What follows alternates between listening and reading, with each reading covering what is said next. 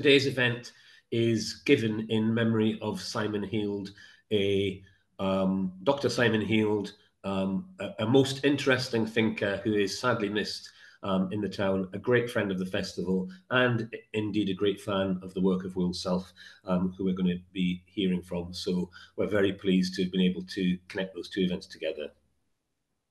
Okay, so our speaker today is Professor of Modern Thought at Brunel University with a specialism in psychogeography.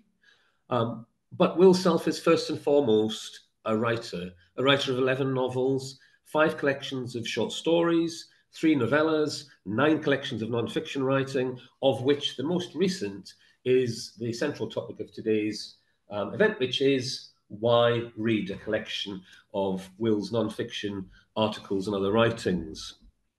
But he's a polymath in the true sense of the word. He's also a broadcaster, a political commentator, a philosopher, or perhaps you know him from his appearances on Have I Got News for You, or alongside Vic and Bob on Shooting Stars, or indeed on Question Time. He is, on top of this, a walker and a thinker, and describes himself as a modern flaneur.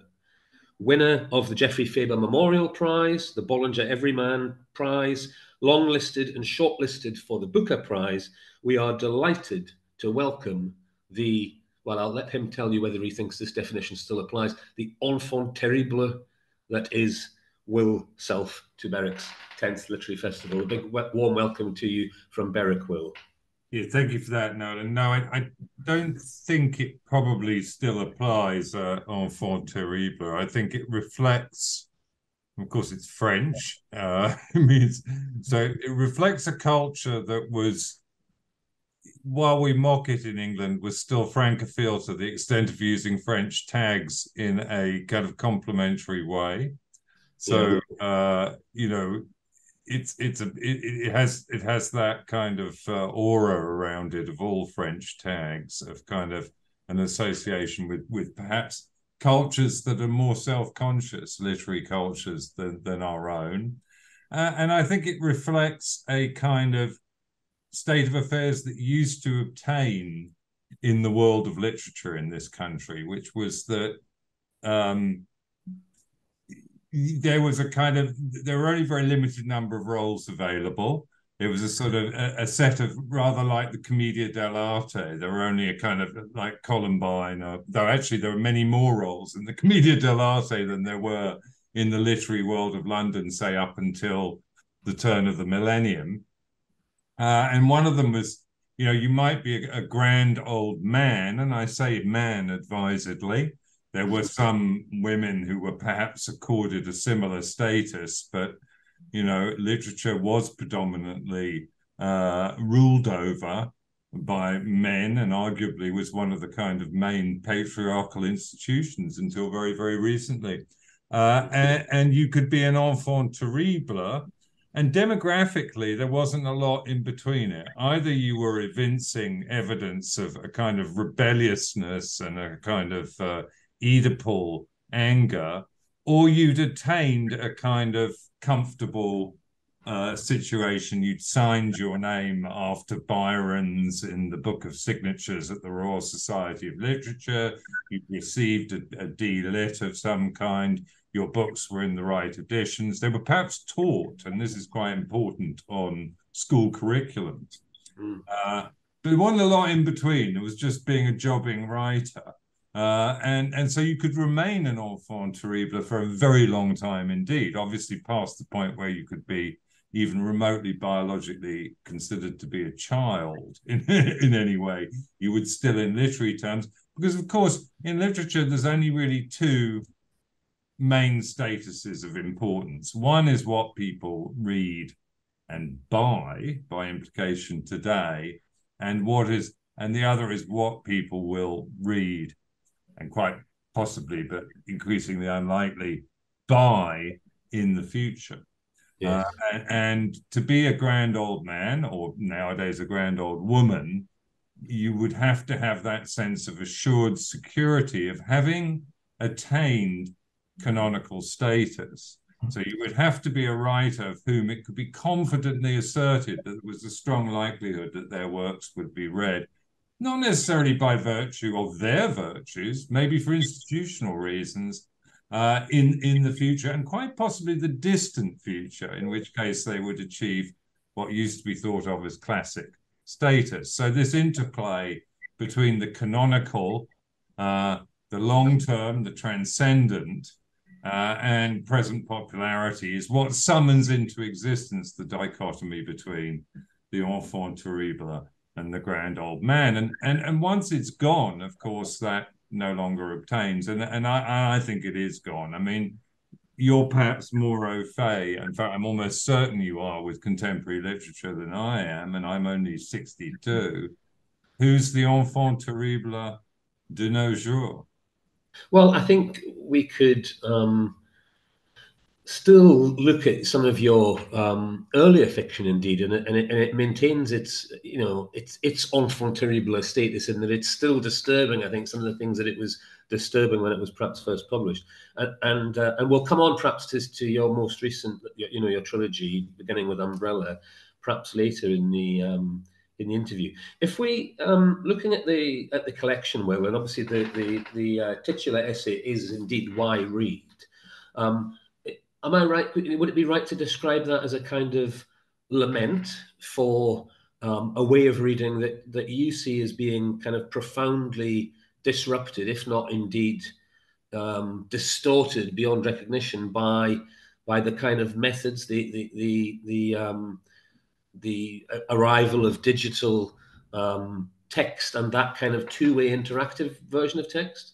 Well, I mean, I think nobody wants to be the old man or woman bitterly shaking their fist at the cloud. It's not a good look. And in our culture, which is a culture of modernity, the idea of being a Luddite or being anti-technology is, of course, kind of slightly anathema. And we're all placed in a difficult, sort of invidious position if we adopt that. I, for example, am kept alive and have been for over a decade by drugs that simply wouldn't have existed even 50 years ago. So my very life, all the books I've written in the past decade depend upon technologies that have been created within my own lifetime. So, very, very hard to kind of make a case against technology in any broad sense. But at the same time, we're highly aware in contemporary culture that we face a crisis in a sense of our own making. I mean, I happen to believe it isn't in the sense that we could not have done other than we have done, clever monkeys that we are. But, the environmental crisis is anthropogenic in the sense of being human caused, and there seems precious little we can do about it. And it's technologically massively accelerated by the industrial and now technological revolutions. And indeed, the principal contributor to global heating at the moment is the increasing capacity of the internet and the web it supports. So we're, even this very Zoom meeting is by no means sustainable activity. So, I think there's this paradox really kind of impacts and inflects on the way we see all of this and the way we see what reading is as well, because reading is supported by different kinds of kind of media technology. Marshall McLuhan, writing in the 60s and understanding media, which is perhaps the Bible of doing just that, understanding the revolutions in media technology and the transition from print to digital that's happened in our own lifetimes, most of us watching, was already talking in terms of, and he's writing in the 60s, before the web, late 50s, understanding media, before the web's come into being. He's anticipating what he calls the global village, facilitated by technology. But he's already talking in terms of the Gutenberg mind. Yes. Mind that is formed by movable type. The mind that was formed by the print revolution of the 15th century as a fundamental type of human being. Now, it's a philosophic question of how the human symbolic mind actually interacts with the human's environment. So let's just set that big one to one side. there's no doubt in my mind that the shift from page to screen is an epical shift in the way that human mind is operating, yeah, and will affect psychology, will affect being in the world in quite profound ways. How much that really affects the world is an entirely different question, actually. We can look at it as a separate question. But the literary culture supported by a human society that was itself dependent on industrialized forms that were integral to that nemotechnology, to that transmission of data, is gone and is almost completely gone in our lifetime. And teachers like you, Nolan, who teach English literature, you're like hipsters with sort of hand-tooled leather satchels and moustache wax, riding penny farthings. You're very subject, and McLuhan would say your very psychology is formed by this redundant technology. You're like a book. I can read you like a book, sir. Whereas, of course, with younger people, their minds are formed by screens, and perhaps I don't need to read them in any way at all. So is that, and I do have some, not moustache wax, but I do have a little bit of beard oil on today, so that ties in nicely. But Yeah. is that shift predominantly from the reading as a solitary act, do you think? You know, the idea that, and coming back to your point about human generated climate change and the catastrophe that you, I think, agree is already too far gone for us to really do anything markedly about it. Of course, books will be one of the things that we can, still read in the glare of the burning cities behind us, because they don't require that power. But do you think is it that shift from being able to read as it being a predominantly solitary activity to one where now even if reading a book on a Kindle, you're still connected. It's still a kind of collective experience. Is that the primary shift, do you think?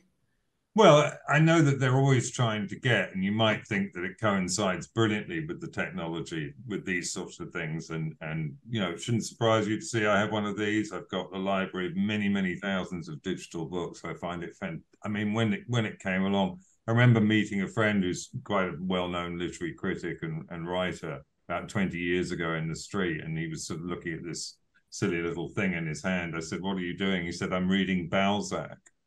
And he had, he was an early adopter technologically. He had an early iPhone, and he had a Kindle program on it, and he was reading Balzac. And the minute I realized you could just download anything that was out of copyright, it became ridiculous trying to resist this for someone who's interested in books. I mean, obviously I have a lot of other books as well. You can see quite a lot of print books.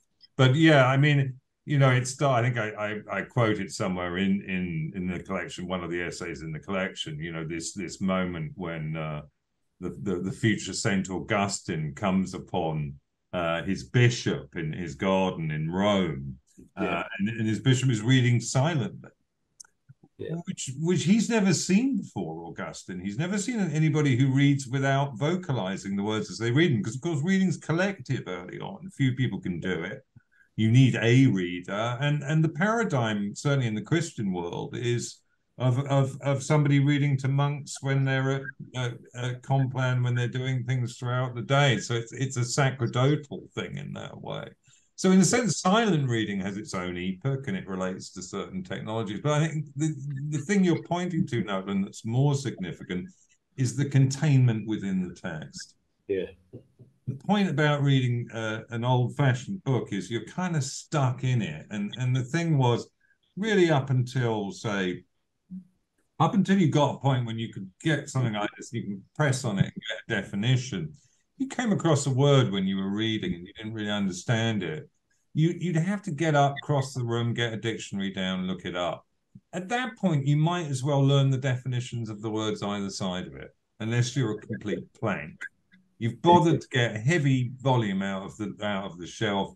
You've bothered to find the definition, and it's quite a faff, thousands of onion skin pages, blah, blah, blah, John Middleton Murray, blah, blah, blah, blah, blah, blah, Surgeon at Crowthorne, all the way through. Find your definition. well, you might as well note down what the other words are. So you were always increasing your word power in that way, Yeah, if you could be bothered. And the other one was you might just think, and you would think, in fact, well, I don't understand the word here, but I'll carry on reading and I'll probably come across it in a different context. And by calibrating the two, I'll understand it. And that's yeah, what you would do. So the act of reading and in containment, I think this is so hard for people to accept at the moment because it outrages them. Because what they then realize is they're kind of screwed. I mean, the other main phenomenon, which we'll get to, is writing on screen, of course, yeah, which is another big problem. But you know that you lose entirely the exercise of the reading muscle within, as it were, the sort of jungle gym of the text itself. The text is no longer affording you the opportunity to strengthen those kind of your own internal mnemotechnology. A lot of this stuff was well identified in a book by Nicholas Carr called The Shallows very early on, and has been confirmed by empirical research. Of course, it's not the whole story. I mean, to an extent. So yeah, I think how we read in that sense is very important. But I also think, you know, and it'd be interesting if we get some Q&A to hear from some younger people. You know, I yeah, know that people regard the sort of digital native, digital immigrant yeah, yeah, distinction as pretty crass. But it does seem to me that younger people, as it were, at best, have a kind of different attitude towards personal boundaries than perhaps older people have. In a way, their covers are more transparent, you might say. In yeah, other words, the old adage, don't read a book by its cover, is perhaps it doesn't apply to them exactly at the point at which, of course, the old codex itself is being superseded. Maybe you should read them by their cover in the sense that they've already have a pre-presence in the form of social media, image feeds, biographical information, etc., etc., that you never would have had in the past.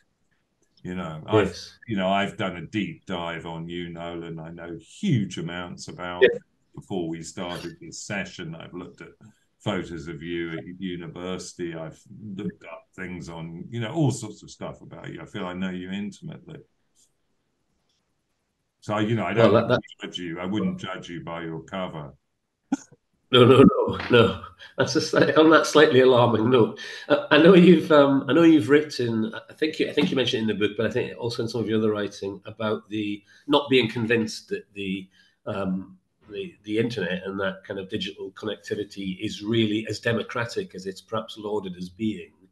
And I was just thinking as you're talking there, one would think that the ability to be connected to those sources to understand the text more directly would have made more difficult texts open to a wider audience. In that there's almost that helpful guide along with you. But actually, I get the sense from when you look at what we should read and how we should read that actually that's not happening, and really that people are reading much less demanding texts. They're not reading texts that are complex. And I think the description you give of it is you imagine that reading of the serious literary novel is going to become something like going to see chamber music. Yeah, or a sort of more, I think, a conservatoire. Yeah, a Yeah, conservatoire form, more like easel painting in the sense that the yeah, money is to be made with conceptual work. So, the money is to be made with, as it were, the conceptual equivalent of narrative work, whatever that might be. And it's mostly pursued with any, but I mean, of course, in a sense, this was always true by people who have the means to do it. It's just still as closed off, really, to people from disadvantaged backgrounds economically as it always was. Nothing has changed on that front. And what infuriates me most, and is, along with all of the other factors involved in the new technology, has happily marginalized me in this culture, is calling out the publishing industry itself on this, because of course very few people talk about it. You would have the band plays on, is the main a message here. But yeah, I think it's kind of, you know, last year 1922 was the great, you know, annus terrificus of high modernism, publication of Eliot's The Wasteland, publication of Yes. first publication by Shakespeare and Company of Joyce's Ulysses. You know, Virginia Woolf famously wrote, you know, in and around 1912 something happened. So 10 years before, you've had this great modernist shock that Woolf identifies. All of her amazing novels being written at this period, Catherine Mansfield stuff being written, Juna Barnes, Hope Merley's extraordinary wave. I mentioned the women because, again, modernism is often identified with male artists. It shouldn't be. A lot of hoo-ha, book talkers are going to be, we're going to be collectively reading Ulysses. None of it happened. Yeah. I never met, and I'm in the biz. I know, I mean, admittedly, I'm not that social, but I didn't meet anybody who told me they'd actually read Ulysses for the first time last year, or, you know, the real climacteric for me, and you know, people may find this annoying, but it's when somewhere along the way, Bloomsbury, J.K. Rowling's publisher, published 2 editions of the next Harry Potter, and they put one in a grown-up cover and one in a kids cover, and they did it so that older people could read the book, as it were, without feeling ashamed of their reading tastes. They should have felt ashamed. They should be ashamed. When I went to teach at the university, I helped set up a course called Reading Resilience, which was designed to help people coming from A-level, school level of reading literature who were no longer capable of reading a book cover to cover.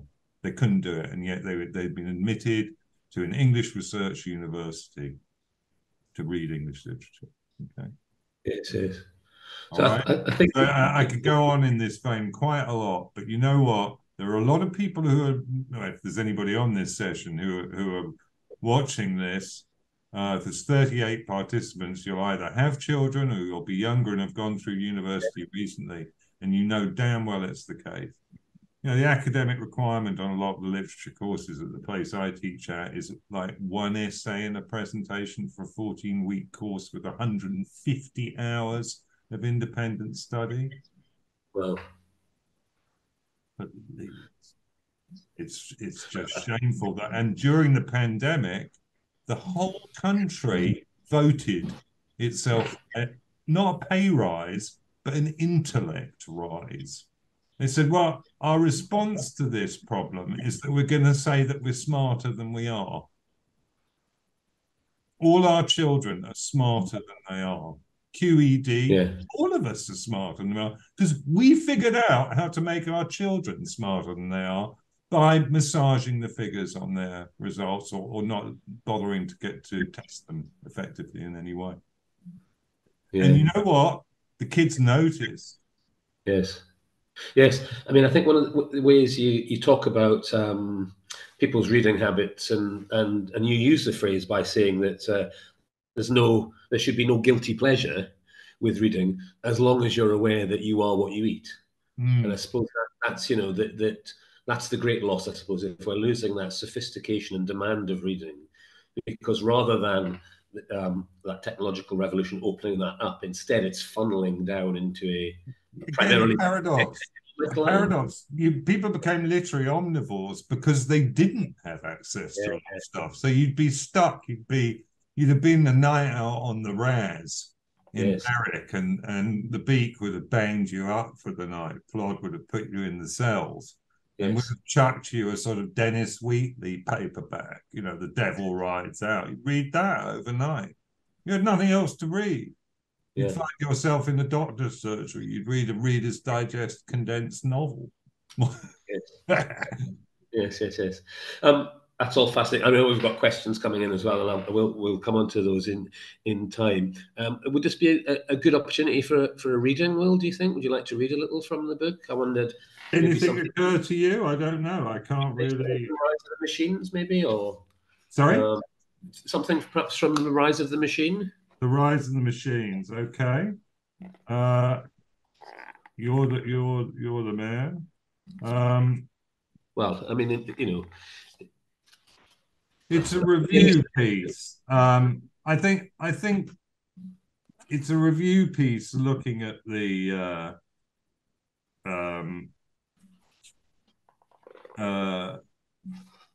the kind of impact of well, the rise of the machines, as he said it, and I think it's quite a technical piece. yeah, But I mean, it is wise to let ourselves remember the background to these technologies that we have ushered into our homes. yes, Quite so. It's like vampires. Let the right one in. Have we yeah, let the right one in? Is this right? Are we? Are we? So The Rise of Machines, written by Norbert Wiener, MIT mathematician, and published in 1948. Cybernetics, or Control and Communications in the Animal and the Machine, is the book which first brought the term cybernetics to public attention. Synthesized from the ancient Greek, meaning to steer, navigate, or govern, the coinage has resonated down the decades ever since, in the process giving rise to all sorts of odd cyber-prefixed neologisms, my personal favorite being the chain of American-style confectioners dubbed cyber candy. Wiener, a famously eccentric character, had been driven to develop an overarching theory of the machine by two vital problems that had arisen during the recent war. The first was the need for an automated system that would allow British anti-aircraft gunners to hit German bombers, and by extension make it possible for any gunner to hit a fast and erratically moving target. And the second was the dropping of Little Boy on Hiroshima by the 509th Composite Group of the United States Army Air Forces. Wiener, like many scientists of his generation, responded to the split-second incineration of 125,000 Japanese civilians with horror. He had an epiphany in which he saw a future of deadly conflict, dominated and perhaps even initiated by sophisticated machines. But again, in common with so many scientists of the era, Wiener had already tried to bring about just such a future by creating a machine that would massively enhance humans' ability to locate, aim, and unerringly deliver ordnance. So there's a little bit of the flavor of the kind of early history. I mean, it's interesting, of course, just reading that back, is how literary it immediately becomes. So it makes, discerning listeners or viewers might think immediately of Thomas Pynchon's great novel, Gravity's Rainbow, set during the Second World War and vitally preoccupied by the system that was developed in order to enable British anti-aircraft guns to shoot down German V2 rockets. Or you might think of Randall Jarrett's amazing poem, The Death of the Bell Turret Gunner, which is an actual paean to an early piece of technology. Some of you may be familiar with the so-called Sperry Bull turret, which is the sort of globe of glass at the back of the B-52 bomber that the rear gunner sits in, that can be rotated inside a gyroscopic housing so that the guns are always aimed towards the incoming Japanese fighters.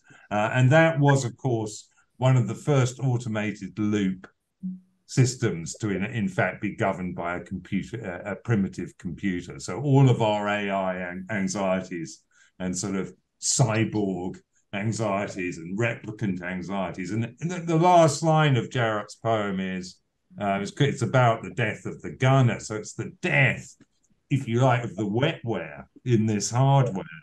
And they say the last line of the poem is, they hosed him out of the cockpit.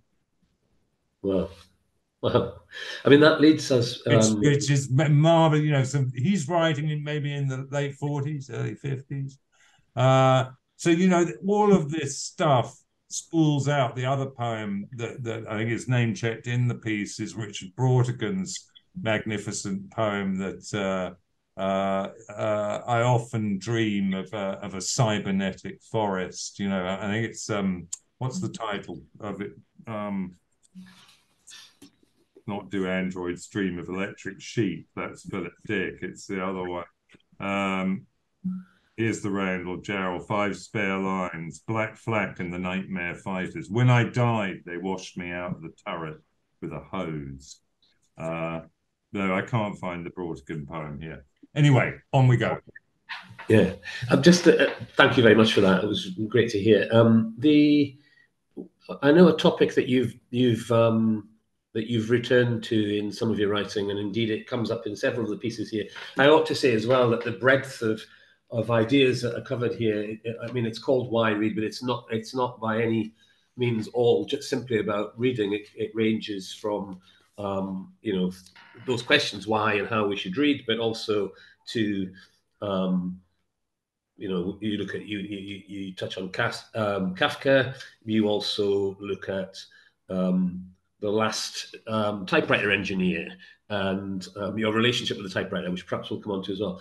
But there are multiple references to time, and I know you've written about that in your piece "Posthumous Shock," which is not in the collection, but nonetheless has a relationship with some of the pieces in there.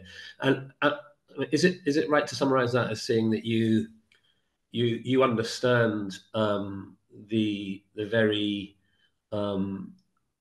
nature of modernity as being in itself intrinsically related to the concept of trauma? Is that right? Well, I think modernity is traumatic. Yeah.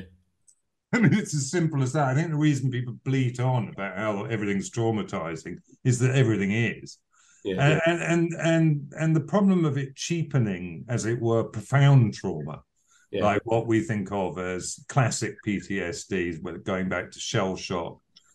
Yes. One of the problems I think people find it hard to accept is that trauma may be a phenomenon intrinsic to modernity, and particularly intrinsic to technology. I mean, the first widespread recognition of trauma, now, of course, in common with lots of aspects of psychopathology, people go looking for a kind of archaeology of it, a prehistory of it, and they identify it everywhere.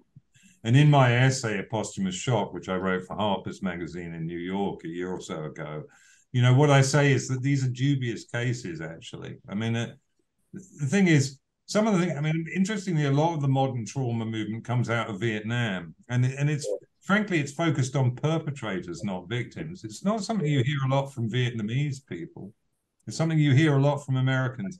And it's actually the people who committed atrocities who seem to be very traumatized by it. But I also think the background field of modernity is traumatic. There's very early on, people realized, for example, trains were very frightening. They were steely wheels, had lots of accidents, 1840s and 50s when the train network was going. It was a scary business. Within 10 years, the whole network of W.H. Smith's newsagents has shimmered into being on station platforms the length and breadth of the country. People are sitting inches above the whirring steely wheels, sort of reading newspapers that they've bought in the New Year and bored, and sort of staring sightlessly out the window. They've been removed by the train from their sensual immersion in landscape. People recognized this at the time it was happening. This smooth motion across the landscape created a panoramic effect that was wholly new, never been experienced before. Travel was immersive. It was haptic. It was profoundly sensual and perceptual. You couldn't go anywhere. You were in a landscape. It wasn't a picture in a frame divorced from you. So they experienced all of that. And then the train crashed. They were reading the Times. They were looking out the window sightlessly, divorced from landscape, bang, train crash. Fantastic trauma. The key factor of trauma is its belatedness. It affects you afterwards. Why does it affect you afterwards? It's because at the time the crash happens, you're inattentive. So you're constantly trying to make up for the fact that you weren't aware even of where you were. And the analogy really would be with something like the pandemic. The pandemic was like a collective experience of a rail crash. Because what it was that everybody suddenly realized that their ability to go out, play Candy Crush on the tube, go and natter with their friends, was dependent on a system of vaccines that were technologically mediated that had broken down. Crash, bang, everybody fell on the ground. Now, in real human terms, I'm sorry, I'm saving people's listening, and I've been affected by COVID in my life. I have quite bad health issues myself. It's profoundly affected me. I don't mean to belittle this, but I quite like to belittle it a bit, compared certainly to the historic problems we've had with infectious disease in societies like this. It was a piece of piss, right? Yeah, Yet it affected us profoundly. I venture to suggest it's because our suspension of disbelief in the technological bubble we live in, yeah, our Candy Crush, our Times, our looking out the window is, sort of like this, is much more profound now than it's ever been before in society. And, the contemporary mindset is to say, yeah, flushable toilets and inoculation, and before 1936 women had 6 confinements and 3 deaths before adulthood, blah blah blah. yeah, There are no counterfactuals in history. This is where we are now, and yeah, this is our problem now. yeah, yeah. So we're in a world that is, by its very nature, that technology is facilitating our kind of alienation, I suppose, from the ability to understand the world we live in and to tie it into our kind of narrative understanding. Well, the analogy is you don't need to be an evolutionary psychologist, but it helps. Why are we good narrativists? I mean, one of the things that prose is extraordinarily good at is conveying place Yeah, and direction. It's because we need to say to the other apes in our gang where the food is. yeah, And we need to be able to do it well. And that's why we've developed this symbolic system and how good we are at deploying it. And, it's extraordinary how the collapse in our ability to maintain a narrative and the information that a narrative conveys is exactly paralleled by the collapse in our inability to read a map. yeah, When you read a paper map, you have to imaginatively place yourself in the territory that it is a analogy to, it's analogous to. And that's analogous to the act of identifying with a character in a novel and moving through a narrative. When you follow a little blue dot on a phone, a GPS system gives you absolute location and no orientation at all.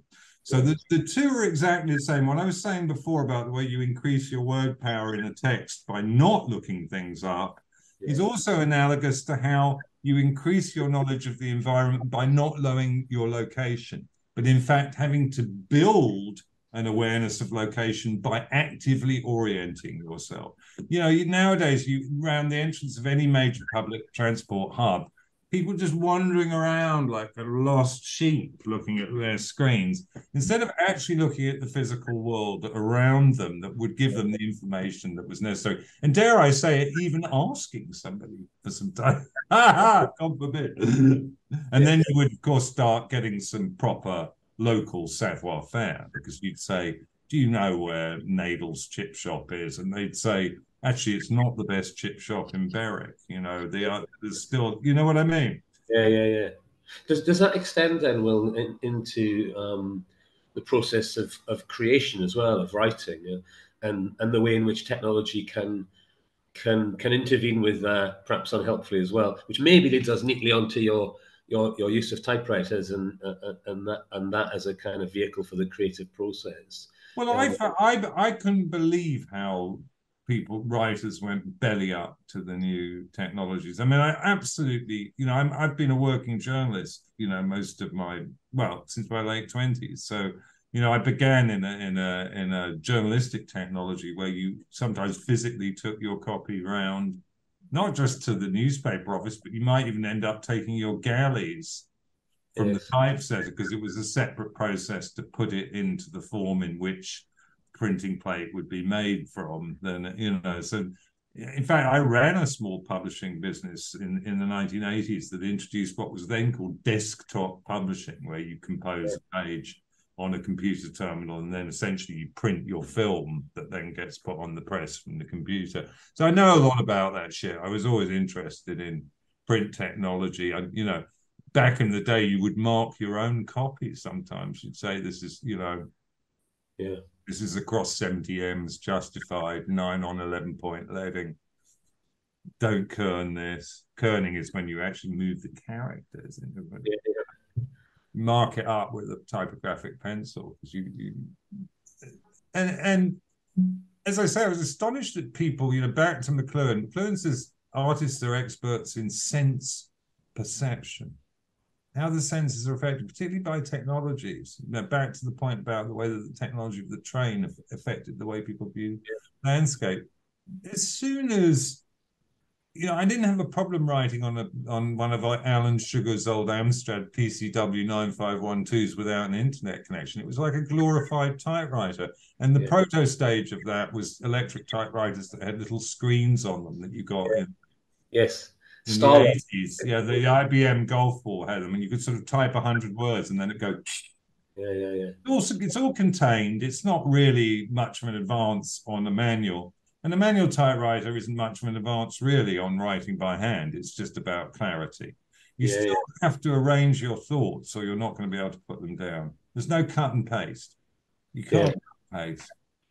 Cut and paste was fine, but that didn't destroy it. It was when you had cut and paste from the internet, and of images as well.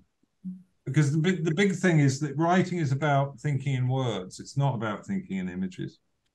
You can bring images in and then describe them, but they kind of need to be images that you've thought about.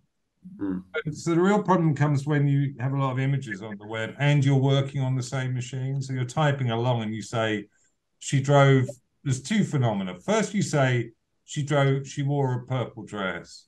And then you think, oh no, it wasn't purple. That's banal. I've used purple before, and you correct it to red. Then you think, no, she's not the sort of woman who'd wear a red dress. That's not her. She wore a patterned dress. And you've changed it 5 or 6 times on the screen. Okay, why don't you just sit there and decide what kind of dress the woman's wearing? Yeah. So you're not actually thinking in your head anymore. You're thinking on the screen. So that's the problem. Your thinking's gone onto the screen. Yeah. That introduces another problem when we get to editing, which is people rewrite on screen the whole time, which is like painting on water. They can't find their way because there's no physical analog to the text. It only exists in a virtual form, which is not too permeable to them. And then the other problem is this kind of literalism factor. She wore a purple dress and she drove a Morris Traveller. Oh, I remember what those things are like. Those little kind of half-timbered cars that kind of district nurses drive in kind of heritage ITV dramas.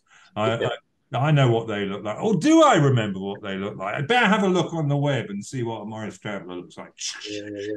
Then you're not thinking in words. You're describing a picture of a Morris Traveller that you've looked at on the internet. You're as removed from your sensual engagement in the world as an artist as you could possibly be. Now, I don't know what the impact of all of this is on contemporary fiction, because I don't read a lot of contemporary fiction, in fact, hardly any at all. But what I do know is that nobody else is reading it much either, except for 1 or 2 big books. And there's no huge literary culture subsisting at the moment. It's a shadow play. It's a kind of Potemkin village, where people are led out into it and say, look at our marvelous literary culture. And a lot of kind of middle-class bien pensant people go, oh, yes, isn't it nice? And the reality is kids don't read books much. I've been trying to mentor a young woman just to take Oxbridge exams, and she managed 4 books over the summer. 4 books? She'd get to Oxford to read literature. Your reading list for a week is like 20. For a week! Yeah. It's that paradox again, I guess, isn't it? In that technology that we, the dream was it would free and enable and advance, but actually, I guess the intimacy and the inbuilt limitations of that primitive is not the word, but of that contained device, the typewriter, requires. I don't know. I mean, it's just for the form. The form subsists of the novel, I think, does subsist within the whole technology of it. We get the novel because we get the rotary press as against the hand press. I mean, the last hit poem in English literary culture is Byron's Childe Harold. It's a hit. It sort of sells thousands of copies. People are going, ugh, it's a poem. So why? Well, it's because you don't have automated presses. You just can't print big folios easily. So the novel owes its real inception in the 19th century to the technology of being able to make them in that quantity, just like newspapers. So once the sort of culture, the technology that it subsists in is superseded, is there really? I think, as I say, I don't think it's ever going to die as a form. It's too great a form.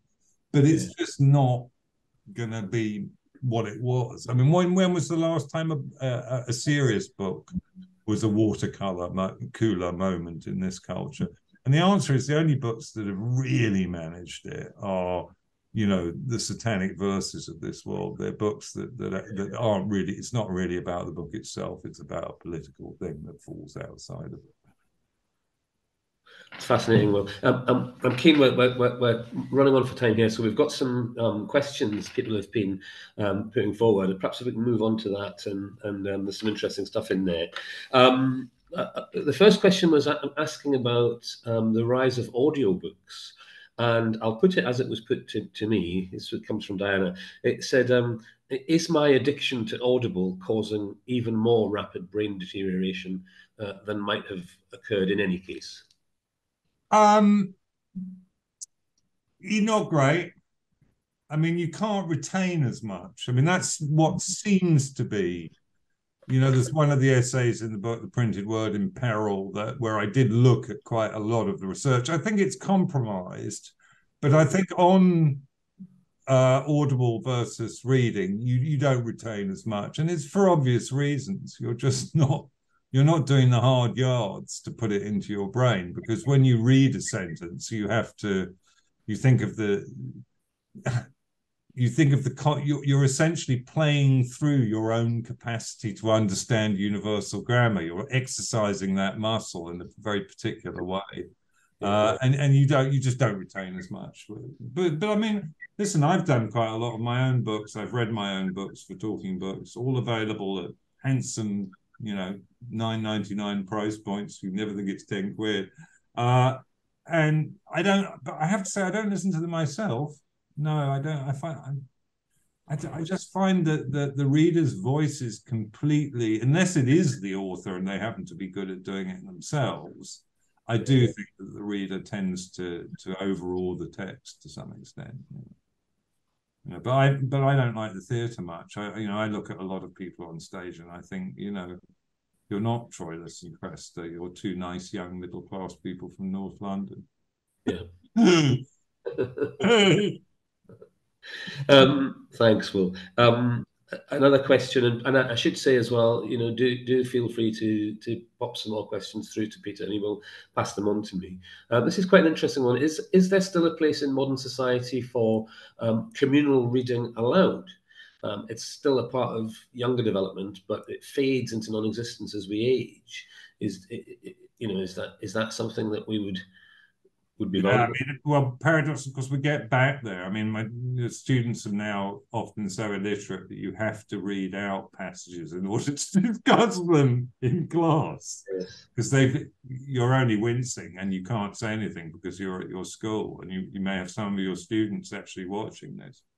But it's what I've noticed as a teacher is, of course, they haven't done the reading. The lessons are bust, so you stand up there and read it. So listen to older people out there. We've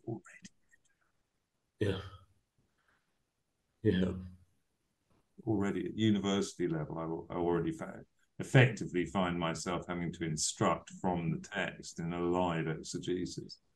What does exegesis mean? Explaining what the text means. Yes.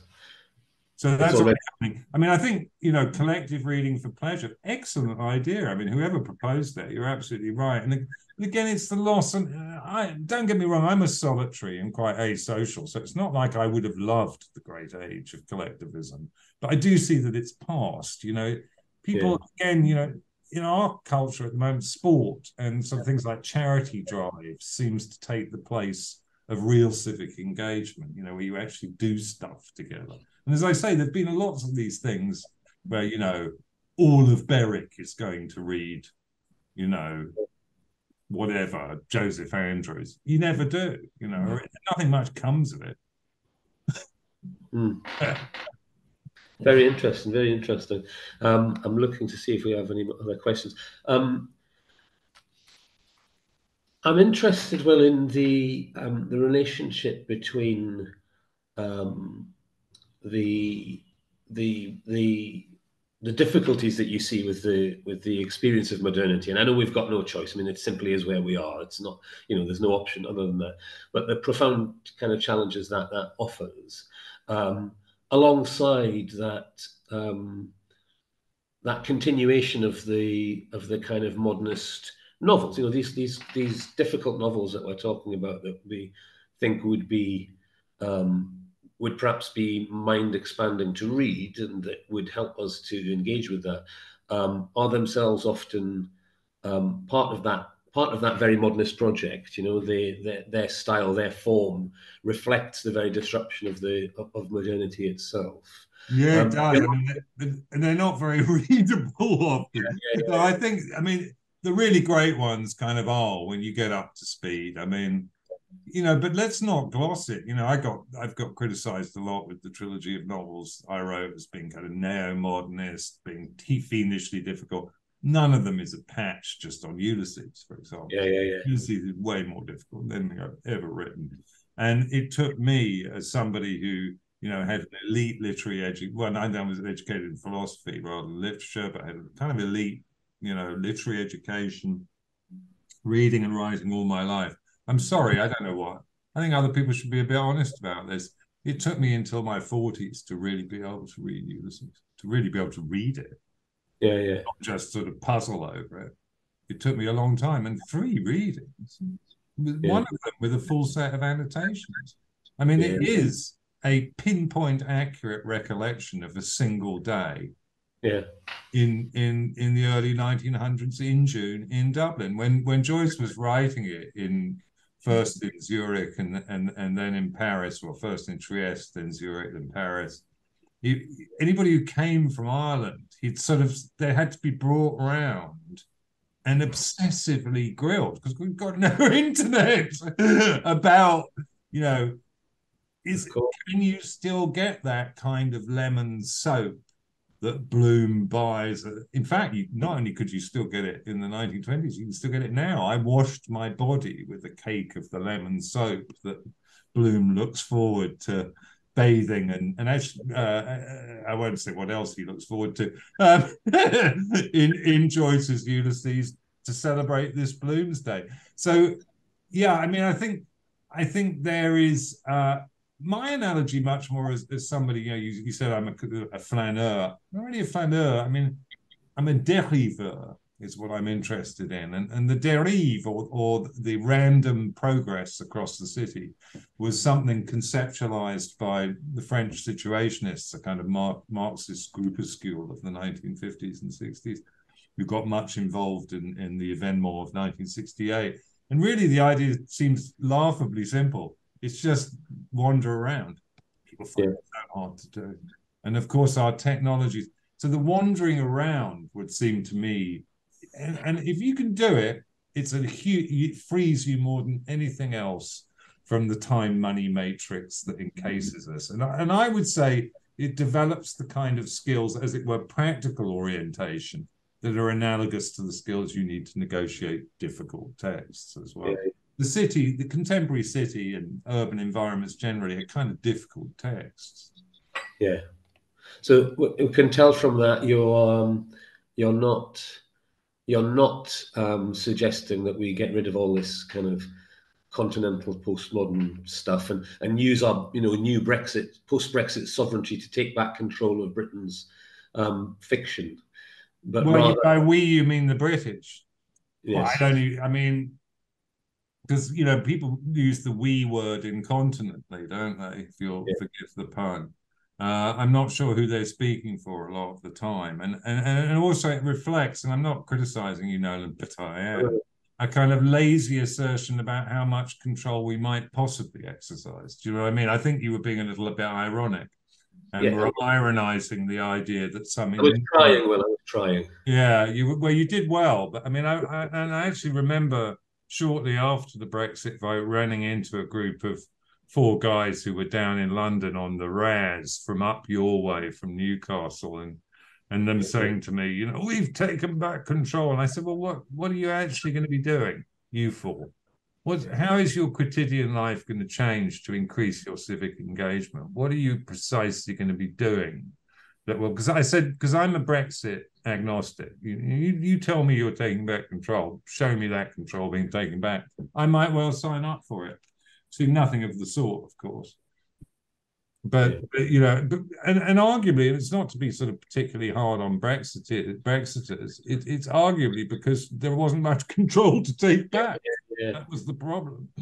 Well, I've got a question here that moves back towards our kind of European friends, which is what is the continuing influence of W.G. Sebald? You obviously talk about them in the book, and particularly in the chapter that looks at representations or the whole idea of writing about the Holocaust. Do you still see that there's a legacy there? Well, I mean, interestingly, his legacy becomes more twisted, confused, and yet perversely relevant as time goes on. I was slow on this, painfully slow, and we're now in the midst of a real problem with anti-Semitism in this country. And for once, I'll say we have a problem with anti-Semitism. I'm from Jewish. I'm of Jewish heritage. My mother was Jewish. The English have always been a bit weird. If you tell English people you're half Jewish, they look at you side on, and then nod their heads because you've got a big nose. Because they've spotted you racially. There is a tradition of racial anti-Semitism in this country. It's never been completely absent, but it was very much on the retreat. And I suppose in my lifetime, the thing that most showed it was, the second Thatcher cabinet was, certainly more than 50% Jewish. It was never commented on in the press. It was never a big deal. Certainly would be now, I have to say. Yeah. So it kind of, Zabel's preoccupation with the Holocaust is, of course, paradoxical, because on the one hand, he's perhaps the German language writer, non-Jewish German language writer, who's done most to properly situate the Holocaust within European memory as an event of incalculable and unavoidable significance, a kind of a surly gravity that nobody can escape. And that's part of it. But at the same time, he's probably the great European writer, and not just in the German language now, but in any other European language as well. He's done most to situate the great Holocaust of European Jewry specifically within the context of industrialization itself, and within the context of the looming environmental crisis perpetrated by technology that is engulfing us as we speak. And that side of Zabel's interaction with the Holocaust has been very unpalatable to people. On the one hand, people, of course, humanists feel that it's denigrating the impact specifically of the Nazis' exterminatory policy towards the Jews. And on the other hand, of course, it makes people very uncomfortable about the environmental crisis, because they see that it is, it's ecocide, and that's very, very worrying. But, it's hard to think of any other writer who's done quite that. So I think his enduring significance is that there's a new, very interesting volume of criticism on Zabel edited by Ute Schuer, who was one of his doctoral students, who tries to reposition him as a German language writer specifically. I don't think that's quite right. He's one of ours. I'm going to use the we. He's an English writer as well. And even though he wrote in German, I think that the texts were overwritten in English. So he's a very unusual phenomenon. And I think we in England love him, though, because he's our German. He's the good one, So I think there's a lot of kind of wanting him for England in that way, which frankly is reasonable. Well, thank you so much. I'm conscious of the time here. We could, and I think we would both be happy to go on ad infinitum, but we've got to pull things together and draw to a close. I know, not least because there are other events which are coming up, which people will be wanting to attend. But thank you so much, Will, for joining us today. It's been it's been fascinating in its own right. It's also given an insight into the kind of, as I say, the breadth and depth of thinking and ideas and creativity that you can find within Why Read. I ought to mention that it is for sale if you're in Berwick for the festival at Greaves Booksellers, which is in the centre of town, but from any other quality bookshop I suppose it's also available online as well. I imagine you can buy it through the digital monstrosity itself if you so wish. But very, very, as you can tell, very well worth getting a copy of and reading. Thank you very much for joining us as an audience member today as this part of Berwick Literary Festival. Please do feel free to share the festival in your social media. Again, I'm sorry to connect into that that difficult digital machine, but we have no choice. We're in it now. Please do feel free to share the festival on social media. The credits will come up shortly. They have some details of some of the other events that are coming up, but the program, of course, is available online as well. And we also look forward, we hope, to you returning and joining us again as a participant and an audience member next year. But I'll finish, as we ought to, really by saying a really big thank you once again to Will Self. Thanks. No, thank you. Thank you so much, Nolan. And thanks everybody else at the Berwick Festival for making the event possible. Everybody have a good day. Bye for now. Bye-bye.